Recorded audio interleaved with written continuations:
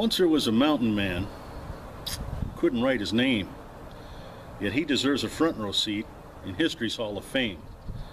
He forgot more about the Indian than we will ever know. He spoke the language of the Sioux, the Blackfoot, and the Crow. His name was Jim Bridger. So, imagine it's 1933, and in 1929 you had the stock market crash, and then 1930 you had the Dust Bowl. But you're a kid during that time, and you go into the corner store and you've got a penny. And a penny was a lot of money back then. So you could spend that penny on a piece of candy, eat it, you're done with your penny. You get a piece of gum, chew it up, flavor goes out, you spit it out, you're done. Or you could take that penny and get you a pack of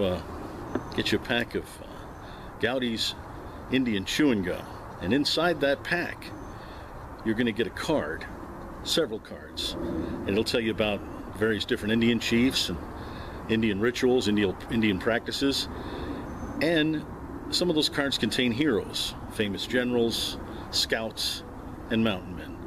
One of those cards, number 54, is of Jim Bridger. It's the most sought after collectible card that you can imagine. Very expensive card. I laid my hands on one. I'm going to share it with you. It's pretty cool. So it's the Goudey number 54 Indian chewing gum Jim Bridger card. Now, think about being that kid back in the 30s, and you got that penny and you spent it, and you got that card. Now this is a long time ago. Well, there it is. There it is.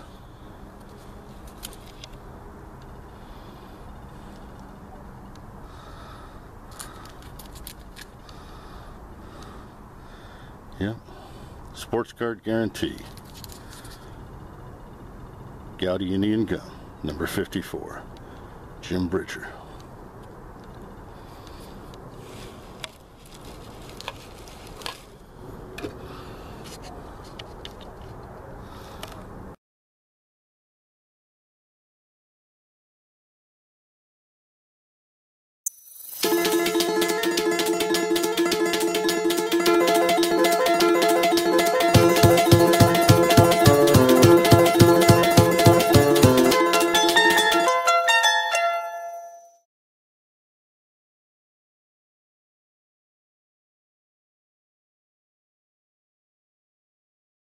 Here you'll see an example of a beaver fur top hat.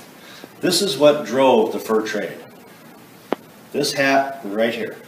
This hat is what killed the fur trade. It's a silk top hat. Once they discovered the silkworm could make a better hat, they stopped using the beaver felt for quite a bit. Now, the beaver felt top hats only used the under fur. The rest of the hair was discarded. To make the hats, they had to separate the under fur from the guard hairs in a process using salts of mercury, which was invariably fatal to the hat maker. So that's where the saying mad as a hatter comes from, is because when you die from mercury poisoning, you go crazy first. From my cold, dead hands.